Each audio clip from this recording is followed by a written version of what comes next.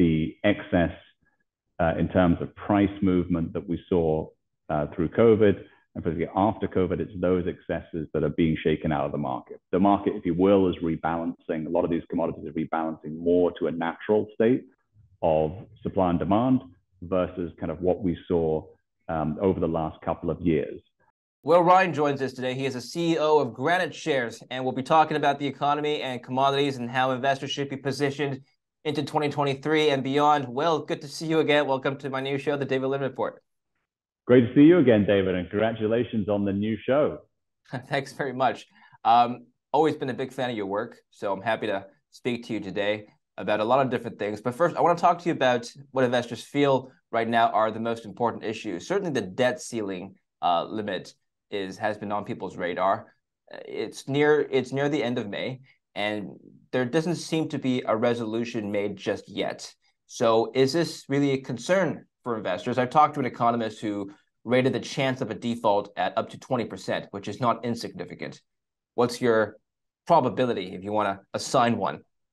Yeah, I think that we won't get to a default situation, and I hope that common sense will prevail and we'll be able to move past this. But there is some chance that, you know, we end up in a situation similar to what we had in 2011, where the debt ceiling ended up in a downgrade, a sovereign debt downgrade for the US for the first time, and the US lost its AAA credit rating. So anything like that, I mean, it's not a default, doesn't have to be that extreme, but even another downgrade or even just dragging these negotiations out where the Treasury officially runs out of money, all of these things will be negative for the market. And we're already seeing that in terms of risk-off behavior, you know, with the market down again today. I don't think this is a time when people are, you know, jumping in with big buy orders. And if anything, people are loading up on gold and other forms of hedge assets, you know, just in case, you know, something dislocates here. If we do get a sovereign debt downgrade, first of all, what does that mean for interest rates on existing debt? I'm assuming it'll go higher, right? I think so. We were already seeing that in terms of yields moving up as people dumping certainly shorter-term treasuries, worried about that potential. So yes, absolutely. If we were to get into a situation where, you know, we were in a downgrade, or, you know, heaven forbid, something worse, I think you would see treasuries sell off. But again, I think, you know, people looking for hedge assets, looking to buy gold at this time, but certainly not to take risk at this particular moment. Now, I'm looking at treasury yields. The 10-year yield has been in a range at around 3.5% for quite some time. The 2-year note actually has been spiking up. So the short end of the curve has been moving since the beginning of the month, moving up. I don't know if the short end of the yield curve is anticipating another rate hike from the Federal Reserve. Is that what that's signaling, right, Will? It could be part of it, but I think the main thing is just the risk dynamics at play in the market. That again, people are nervous about the debt ceiling, and therefore that is being reflected, you know, at the front of the yield curve. So I think it's more that than what the Fed's going to do. I think the market largely expects the Fed to pause here, although very recently we've heard a couple of, you know, Fed governors talk about the potential for more rate hikes. But I'd be surprised if we saw that, especially the next meeting. I think the time is to pause, especially, you know, after what we've seen in the regional banks over the last, you know, couple of months. Yeah, certainly the what was that? There's enough risk out there. Okay, I want to come back to that, and I want to come back to what gold's role in all this is. But just in the note of a pause, certainly we've seen Jerome Powell not agreeing with his own Fed staff about a projection of a mild recession by the end of the year. I wonder if he thinks that, well, he verbally said that he believes growth will continue. I wonder if that's an indication, though, Will, that he thinks he's going to hike another time sooner rather than later. And he did say that markets have been wrong when pricing in rate cuts this year. So you're right about market expectations, but I just wonder if market expectations are in line with Jerome Powell's expectations.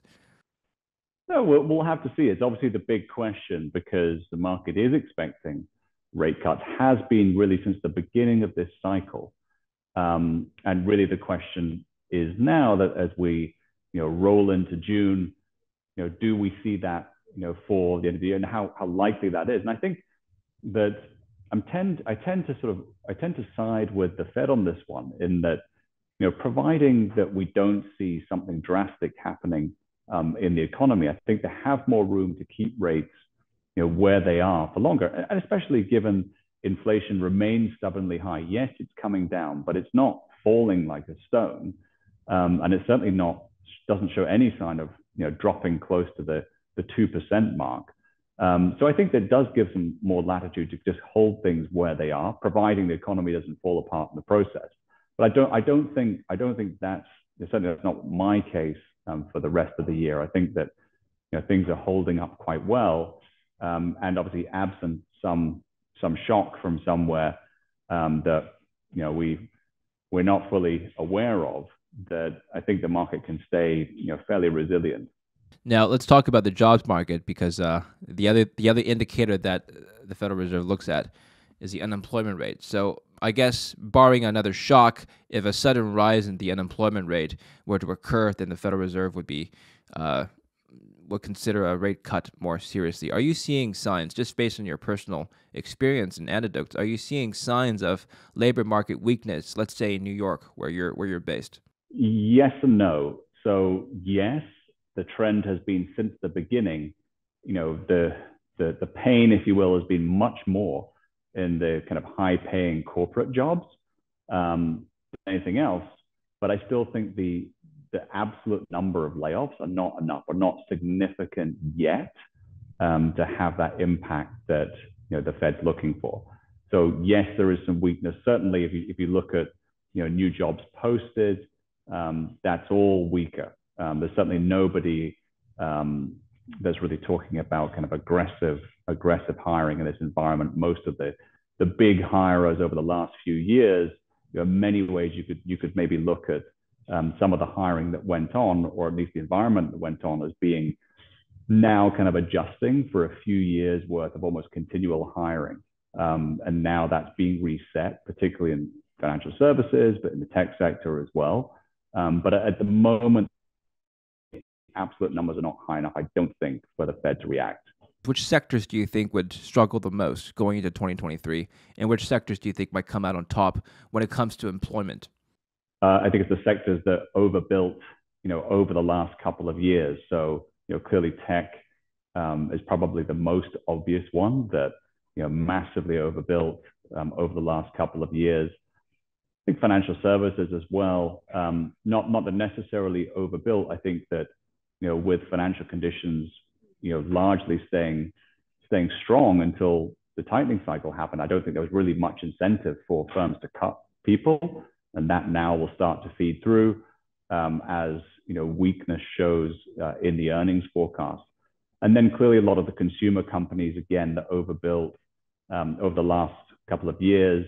We've already seen weak results coming out from Home Depot, from Target, the retailers, that it's the same trend, that overbuilt last couple of years, expecting that growth that we saw during COVID to go on forever.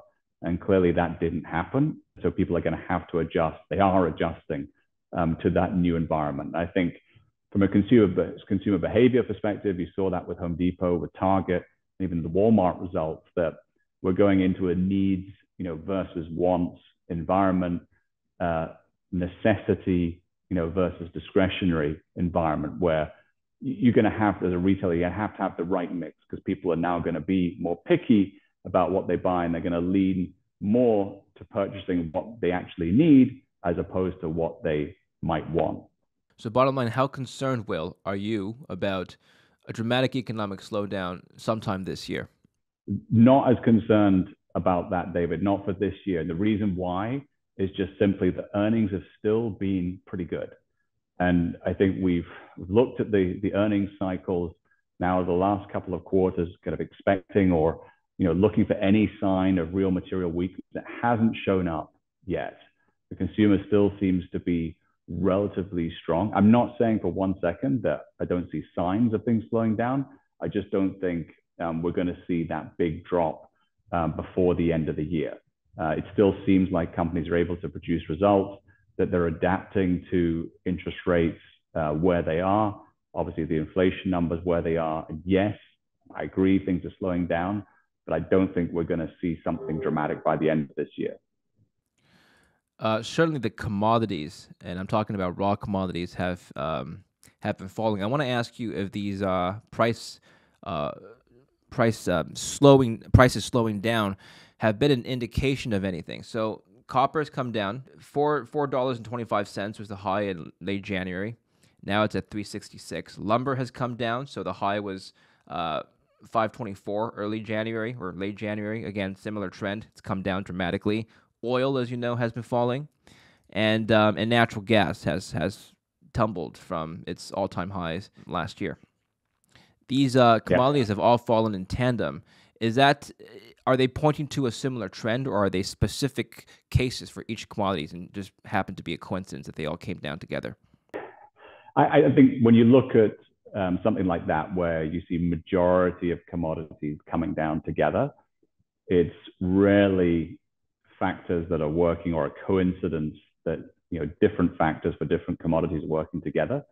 To me, it's just, again, what we've been talking about, that the excess in terms of price movement that we saw through COVID, and particularly after COVID, it's those excesses that are being shaken out of the market. The market, if you will, is rebalancing. A lot of these commodities are rebalancing more to a natural state of supply and demand versus kind of what we saw over the last couple of years.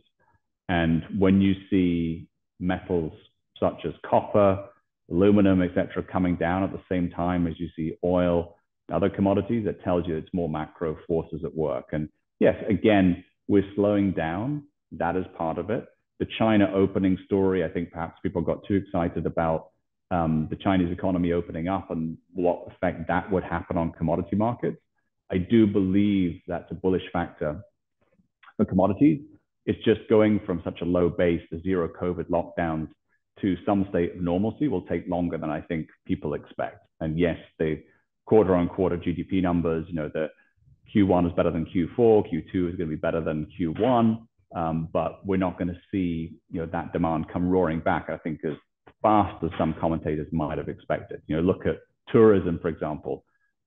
China, the biggest tourist class in the world pre-COVID for 2019. China tourism almost 2 times the amount for the next biggest class of tourists, and that's US or Americans. And since zero COVID economies opened up, domestic travel is rebounding, but international travel is still not there. So the Chinese tourists are still not confident enough to get on an airplane and travel internationally. And of course, that affects commodity consumption, which it's going up, but it's not right now enough to compensate for the weakness that we see elsewhere. With crude oil coming down, you'd expect airfare tickets to come down a bit. It's not how it works. I haven't seen them yet, David. So if you see any, then let me know. But, I'm telling you they haven't, because I was just traveling.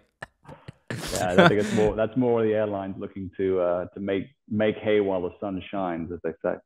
Yeah, it's very frustrating. I'm waiting for Elon Musk to just build hyperloops to link China to the U.S., but that's a topic for another discussion. Now, these commodities you mentioned, these base metals have been slowing down. So, Will, would you argue that because in 2020 we saw global supply chain shocks really push up the prices of some of these commodities up to unprecedented levels in some cases, and so now we're just seeing a normalization of prices? And so this correction is not really an indication of huge economic disaster up ahead, but really it's just a normalization process. It's like what we're seeing with other parts of the economy where there's a rebalancing taking place, that the kind of crazy behavior that we saw over the last couple of years was an anomaly that's working its way through the system. Look at used car prices as just one example. I pick off the top of my head, is that clearly for used car prices to appreciate, that was ludicrous. that was a bubble. It was always a complete and utter anomaly that should never have existed in the first place. It did for all the reasons that we know about, but now those prices are adjusting, and used car prices are coming down. New car prices are coming down again as inventories build up, or these shortages, these problems that we had over the last couple of years start to ease up and become more normal again. Now, let's talk about specific commodities. Do you think that of the commodities we've discussed, the raw metals, or the base metals rather, copper, and we'll get into a few other ones, lumber, another key commodity for housing, and oil, which of these do you think have the most rebound potential going into the next year? Well, I mean, copper for me, David, and the reason for that is it's a kind of a double whammy that, first of all, copper is a economic indicator. So in China, as we all know, been big problems in the housing sector, and copper is a key ingredient in new construction or any kind of construction for that matter. So we're looking for more strength in that market, and a recovery in housing is something good for the copper market. But the double whammy is there's not just traditional construction, which again in the US we're looking for a rebound in construction as well.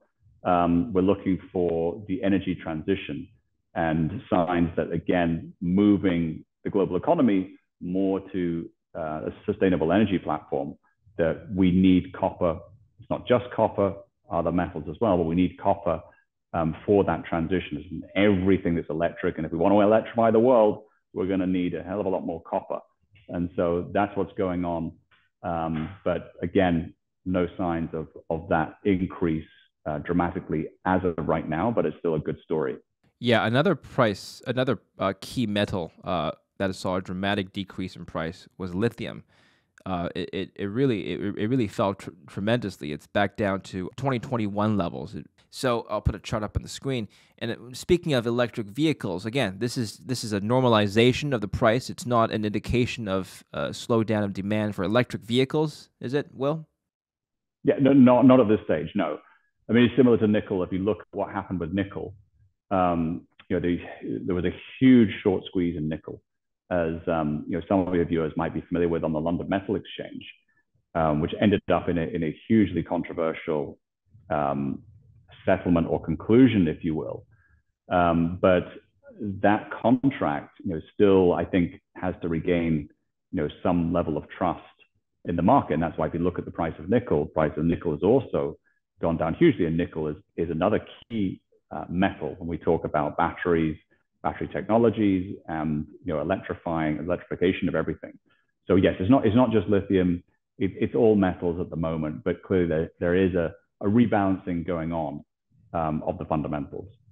And just on lumber, I want to ask you about lumber real quickly now. Well, I've heard this thesis that because the lumber prices come down, that's an indication of a dramatic slowdown of demand for housing, and certainly a slowdown from demand from builders in particular, because they're the ones that need the lumber.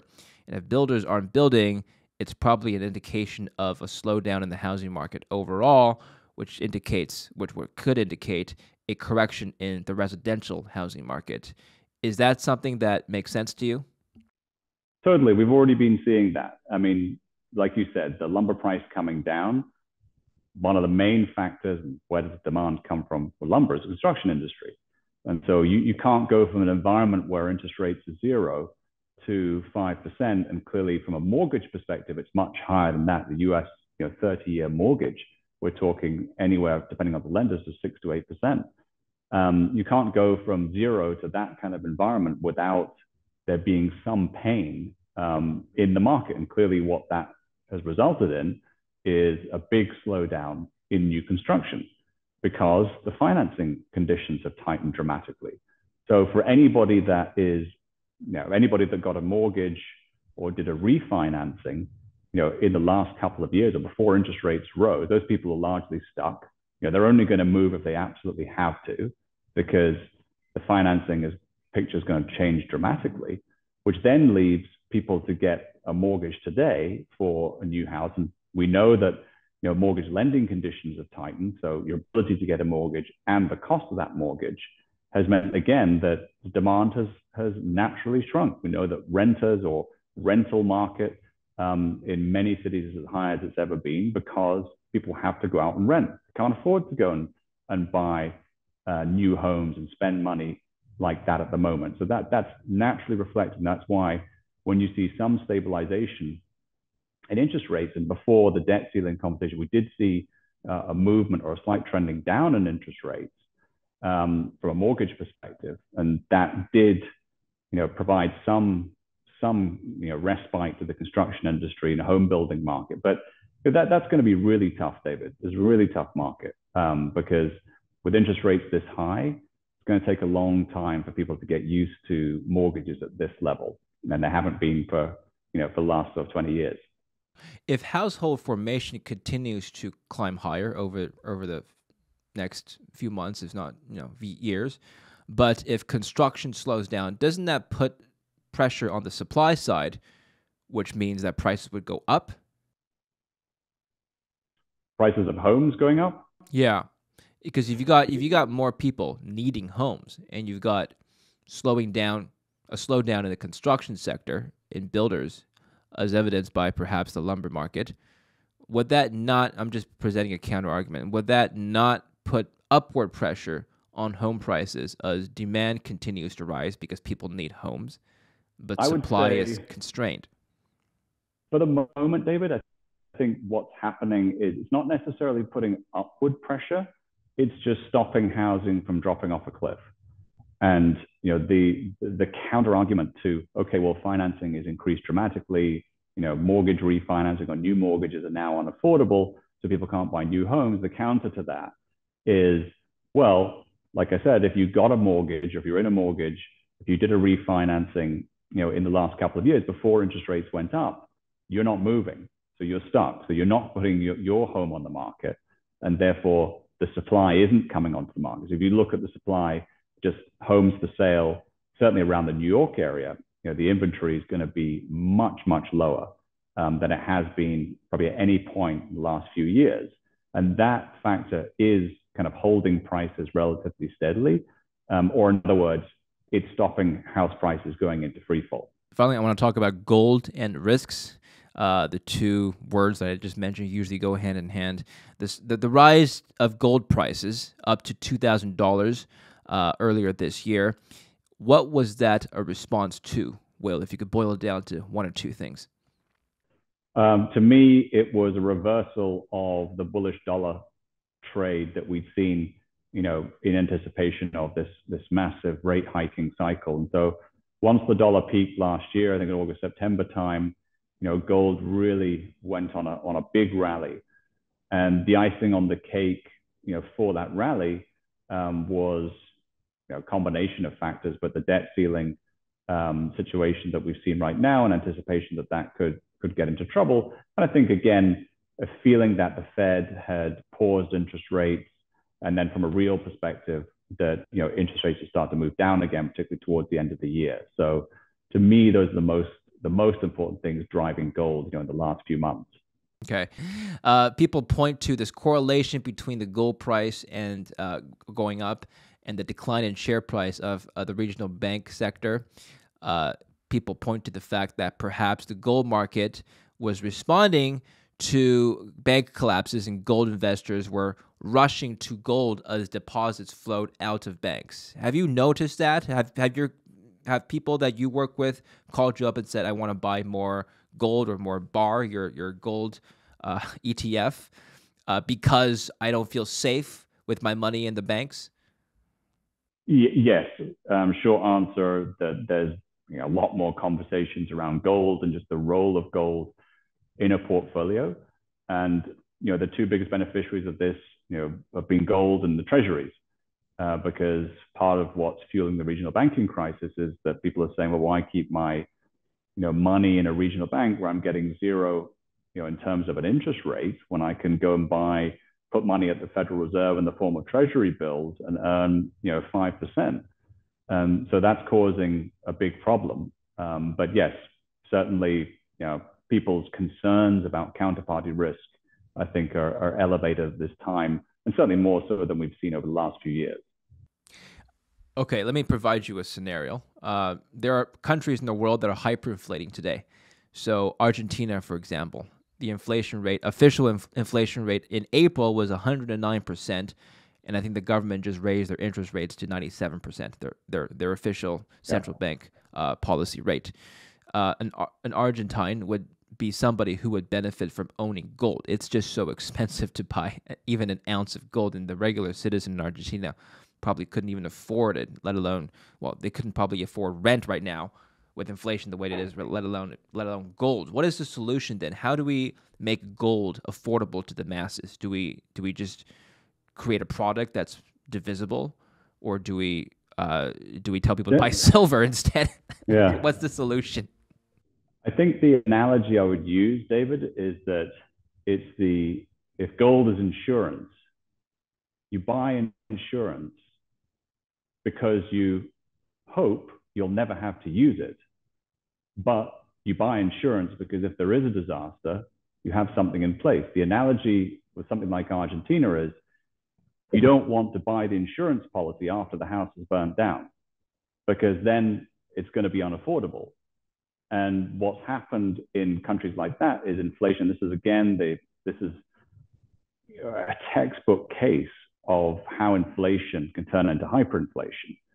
And by the time it's hyperinflation, it's too late, because as you said, you're earning your living, you've got your savings in the local fiat currency, and it's depreciating so quickly that almost whatever you put in, you have to do it. You're racing against time, but by then it's too late. You have to have a holding in gold, or it could be whatever it may be, real assets, but you have to be in those safe haven assets before this happens. And this has happened time and time again around the world. And that's why countries like Turkey, for example, that is itself experiencing huge amounts of inflation at the moment, why culturally there's a big affinity to gold, because people know they don't trust the fiat currency. They can't trust the fiat currency.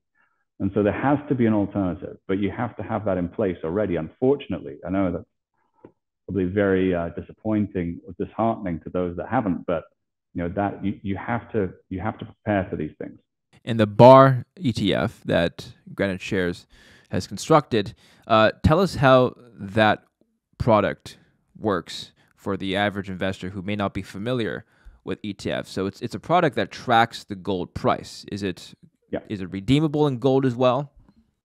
Yeah, so the bars is the ticker code. So BAR is the ticker code for the GraniteShares Gold Trust, which is a gold ETF.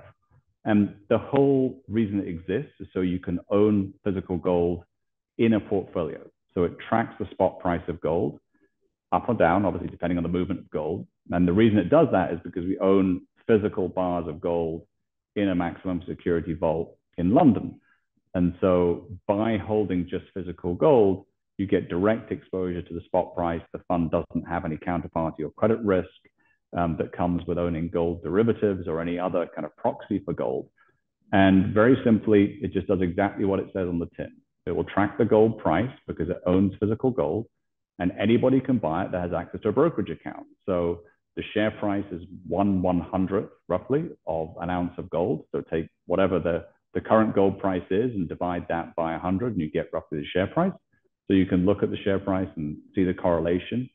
But really, it's just designed so that you can own gold in the portfolio. And not too long ago, it was difficult to do that, to own gold in a stock portfolio. And so now, with everybody that has access to a brokerage account and everybody's looking to put every asset they want to own in a brokerage account, that's where something like BAR comes in. It's a way that you hold gold in your brokerage account. You also have a bunch of or a few single stock ETFs. So Tesla, long Apple, Nvidia, Meta, Baba. These are big tech companies. Before we close off, I want to do another segment with you later on and talk more about tech. But for today, your overview of the tech sector, the big tech names today, they've certainly taken a hit because of the stock market last year. What do you think is going to happen this year? Are we due for a rebound? Yeah, I mean, the performance, if you look at the performance of the market year to date, surprise, when I say the market, the S&P 500, surprise, it's all of the major tech names that are driving performance in the market. It's, the Googles, the Microsofts, the Amazons, the Nvidias, Tesla. It's all of the stocks that were particularly out of favor when interest rates were ramping up dramatically last year, to the ones that now very much in favor in this market as people now start to focus on growth. And again, the reason is that the results have all been good. Earnings have been strong. And there's certainly in cases where we've seen even some weaker earnings, they haven't been as bad as the market is expected. And so those companies, typically they're oligopolies or monopolies in their particular sectors. They have incredibly resilient business models and very strong margins. And they're driving, so far today, they're driving the market higher. And if you look at something like NVIDIA in particular, I'll just pick out because we have a leveraged single stock ETF on NVIDIA, that's become part of the latest craze for AI. And a company like NVIDIA has gone from being highly correlated with semiconductor companies and a big player in video games and even the metaverse. So that almost been completely thrown out the window. And now investors are focusing on the next 10 years, which is potential AI revolution. And NVIDIA is one of the companies I think that people would identify with immediately as being a potential winner in this AI race. And so we've seen a huge amount of interest in that. All right.